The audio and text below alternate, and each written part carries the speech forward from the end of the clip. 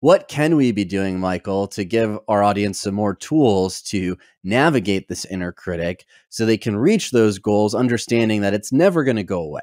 We touched upon the first part of this earlier when we said we have to go around the inner critic towards that danger slash goal that we have. Now, that is easier said than done, because going around your inner critic, you're going to get a lot of stuff thrown your way.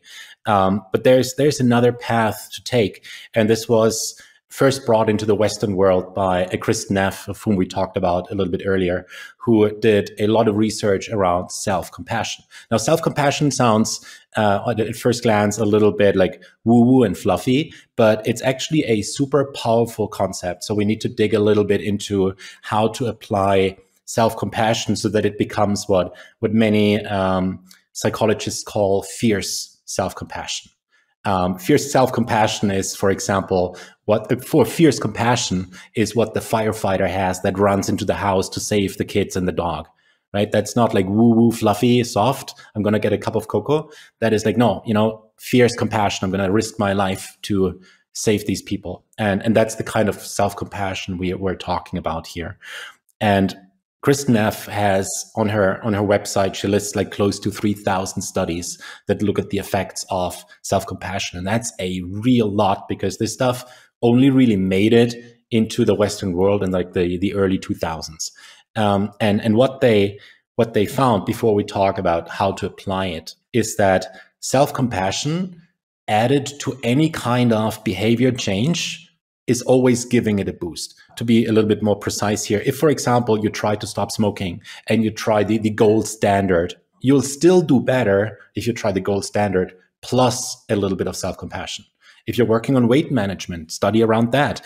If you use the gold standard for weight management, you're going to do good. But if you use self-compassion on top of that, you're going to do a lot better. Like, there's so many studies out there that show that self-compassion added to any behavior change is just going to outperform the gold standard.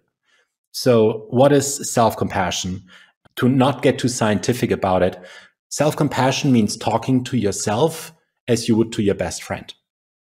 It's not the beating up. It's not, hey, buddy, give up. Just chill on the couch. Forget about the goal. You're not worthy. You're too stupid. You're a loser. You couldn't pull that off anyway. Like, we wouldn't talk to our best friends like that, right? We would say, hey, how can we do this? How can we make this easy? What's the first step? What needs to happen right now? I'm with you all the way. This is how we would talk to our best buddy if they were confronted with the same problem.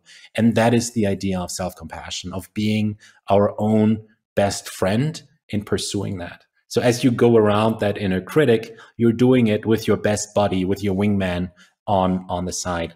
Because at the end of it all, like, for all your life and for the rest of your life, there was exactly one person that knows everything you know, that has been with you all the way, experienced everything, has all your bad memories, and that's the person you look at when you look in the mirror in the morning.